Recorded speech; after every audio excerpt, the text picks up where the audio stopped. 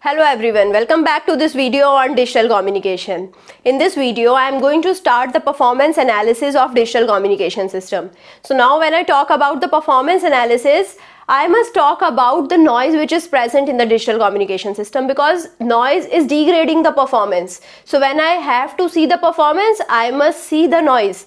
So I already told you in one of my previous videos that noise is a completely random signal. So here in this video I will be talking about a completely random signal. So now in this video I am going to see what is noise. After that we will see various classification and sub-classifications also.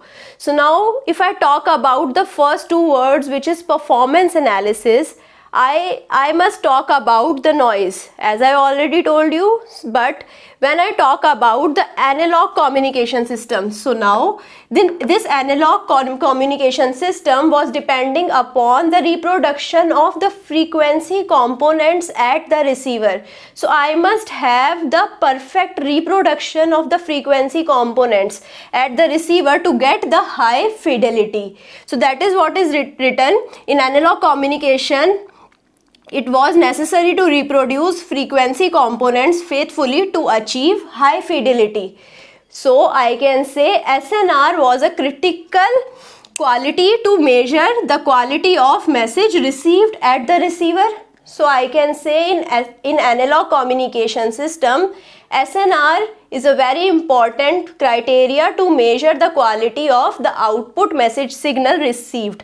So now in digital communication, so when I talk about the digital communication system, here I should not know about the exact reproduction of frequency components because here I am transmitting either 0 or 1. So I talked about the sampling instant also.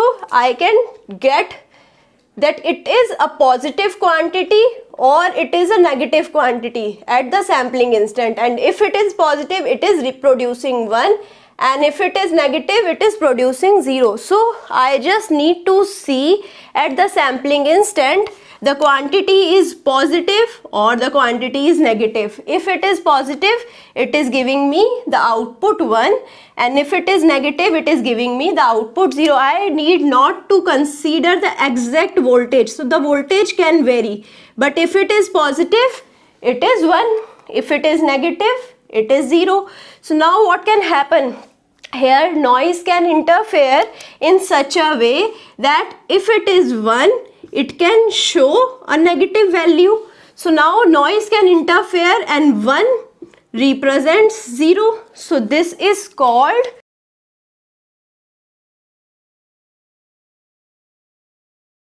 contamination of noise to the signal. So now the noise determines which signal is transmitted and which signal is received. So whatever signal was transmitted, the noise is determining which signal is received, and due to that the output depends upon the noise. So I can say in digital communication it determines which signal was transmitted. So I need to determine 0 was transmitted or 1 was transmitted. So when I determine which signal was transmitted, so I can denote that this is my message. But whenever the hindrance would occur and whenever I'll get 0 instead of 1 or 1 instead of 0, that time there would be a degradation in the quality of the output message, which is in the form of audio or the picture. So digital pictures are also there. So if noise would be there and it is converting 1 to 0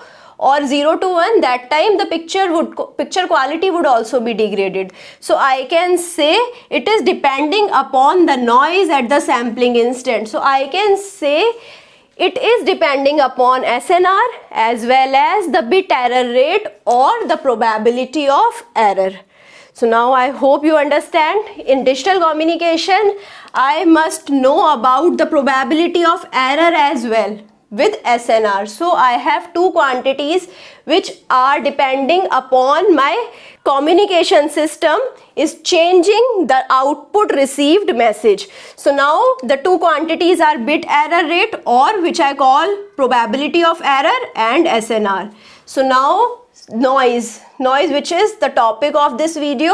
Noise is the voltage waveform which varies with time in an entirely unpredictable manner. So now if I can predict it, I will not call it a noise. So now noise vary in an unpredictable manner. So now I can call it as a random signal. So noise is a random signal, and whenever it is contaminated, what does contamination mean? Contamination means signal is added with the noise. So now whenever signal, this is my signal, this is my noise, when both of them combine, it is called contamination. When signal is contaminated, it gives unwanted audio, as I already told you, and video or picture disturbances. I already told you about these. So now classification of noise. Noise can be classified into three categories. First is natural noise, second is man-made noise, and third is fundamental or internal noise. So I'll be talking about all three and its subcategories also. So now first I talk about natural noise. So what is natural noise? Natural noise, as the name suggests, it is present naturally in the environment. So now it is due to the solar flares. I hope you know what are solar flares, and electronic storms and radiations in the space. So due to each of them, the radiations are coming to the earth. When these radiations have some frequency component which mixes with the signal frequency components, they hinder the signal or they contaminate the signal. So now whenever the signal from solar flares, electronic storms and radiations in space come to the signal and get mixed with it and contaminate it, signal is changed and I'll get the disturbances. So now it can be reduced by repositioning the antenna. So the natural noise can be easily reduced with the help of antenna structure and the position and the direction of the antenna. So we can easily reduce it. So I have classified the natural noise as solar noise, cosmic noise and black body noise. So this is solar, this is cosmic, black body noise. Solar noise, as the name suggests, it is coming from the sun. Cosmic noise, it is coming from the outer space. Black body noise is the noise which is coming from the stars. So now if I talk about the solar noise has a periodic nature which varies every 11 years. So it is varying every 11 years. So I can say it is periodic or it follows a cycle. So this is how I can eliminate them. After 11 years I can say it get intensified. So I need to reposition my antenna after every 11 years. So now coming to the man-made noise. The man-made noise is due to the make and break in the circuit. So for example, if I take the electric motor and whenever there is a break in the circuit, so there would be some noise. So whenever we switch off it, there would be some noise. So this is called man-made noise. So now talking about the fundamental or the internal noise.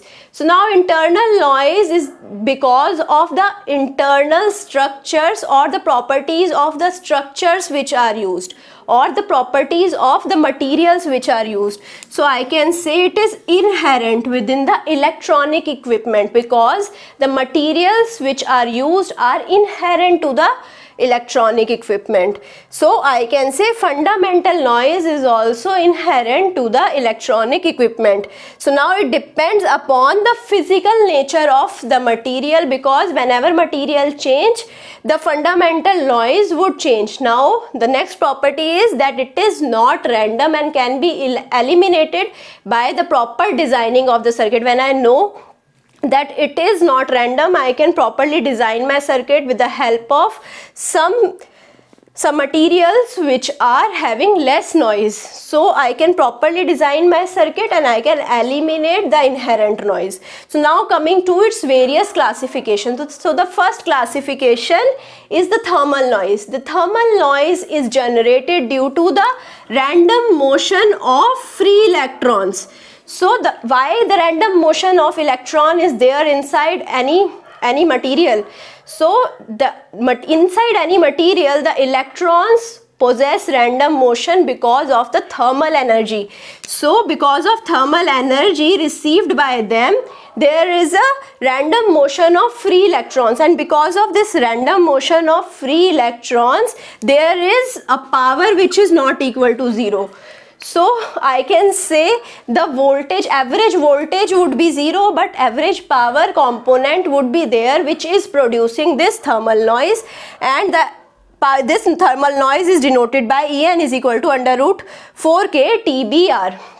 So now coming to the short noise. Why it is called so? Short noise is called because whenever it is generated, it produces a sound like shower of lead on the metal. So whenever shower of lead shots on metal sound is occurring, I'll classify that as short noise. So it is produced in the amplifying device. So what are the amplifying device? If I ask you, amplifying device are the example BJT, diode.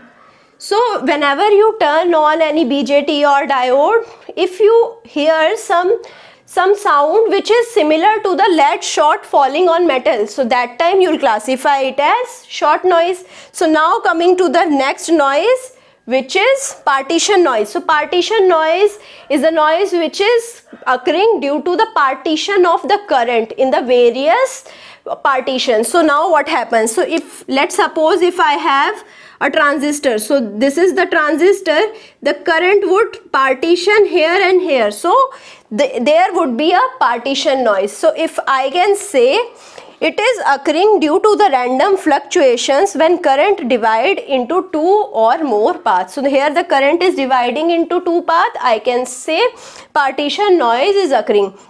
So I can say partition noise in transistor is more than the partition noise in diode. So I hope you can understand that the diode has two terminals, but the transistor is having three terminals. So due to that, there would be more current partition in the transistor, whereas the less current partition would be observed in the diode. So due to which partition noise would be more in the transistor. So now coming to the next noise, which is the flicker noise. Flicker noise is caused at a very low frequency, or I can say it is appearing at a frequency which is below kilohertz. So whenever I have low frequency, I'll be having flicker noise. So now it occurs due to random fluctuations in the carrier density, which changes the fluctuations in the conductivity. So whenever conductivity fluctuates, it is occurring due to the flicker noise, and it is occurring at a very low frequency. So now coming to the next noise, which is the transit noise. So it is the opposite of the flicker noise. It's occurring at a very high frequency.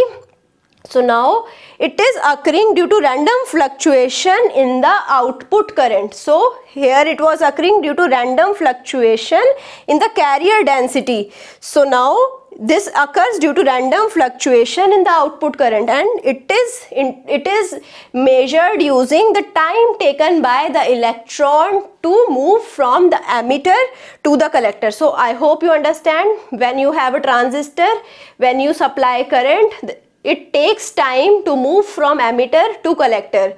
In ideal condition, we take it 0, but generally it is not 0. So that time is dependent upon the transit noise, or reversely I can say transit noise is dependent upon that time.